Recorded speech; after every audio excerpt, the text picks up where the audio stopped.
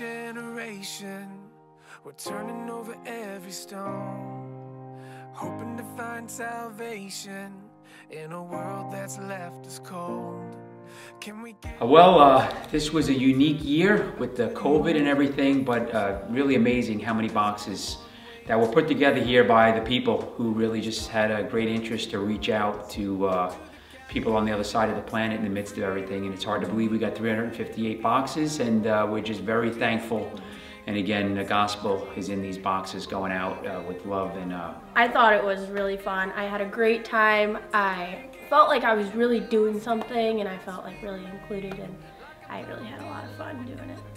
And I'm so thankful we can be part of a mission for kids around the world that not only turn their lives over to Jesus, but oftentimes change their family and their village, whatever. So it's a good cause, a great mission.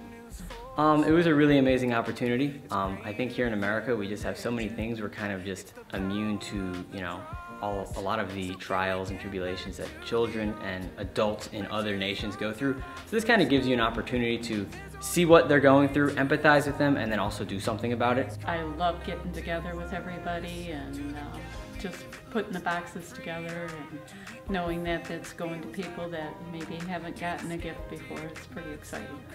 OCC to me means fun and giving and being selfless.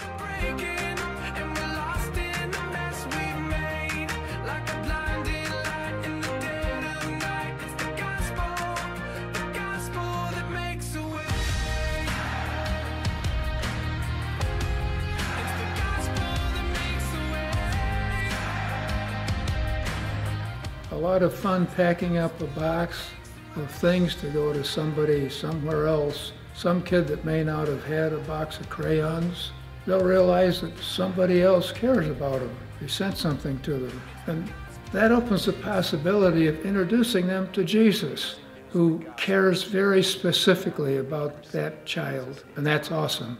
A huge thank you to everybody who bought stuff. We didn't quite know how it was going to come together, being that the packing party was 2 months earlier than it normally is, and having it outside, how that was going to come together. But I just praise God for everyone that set tables up, put the stuff out there, bought the items. We had women going shopping last minute, getting stuff, asking, do you need more crayons? Do you need more notebooks? Do you need more soap? And just everyone's been such a blessing. Oh, that was a hoot. A lot of us came out and we had this huge pile of stuff, and we sorted things out into individual boxes for an individual kid. And it was fun just putting stuff in there, thinking about somebody's going to get the stuff I'm putting in here. And that's just a good feeling. What it means to me is reaching out to other people, the other nations, showing the love of God through this ministry, and we just love doing it. And to see the smiling faces on the children in the villages, and it's just a blessing all around. I mean, I just love it.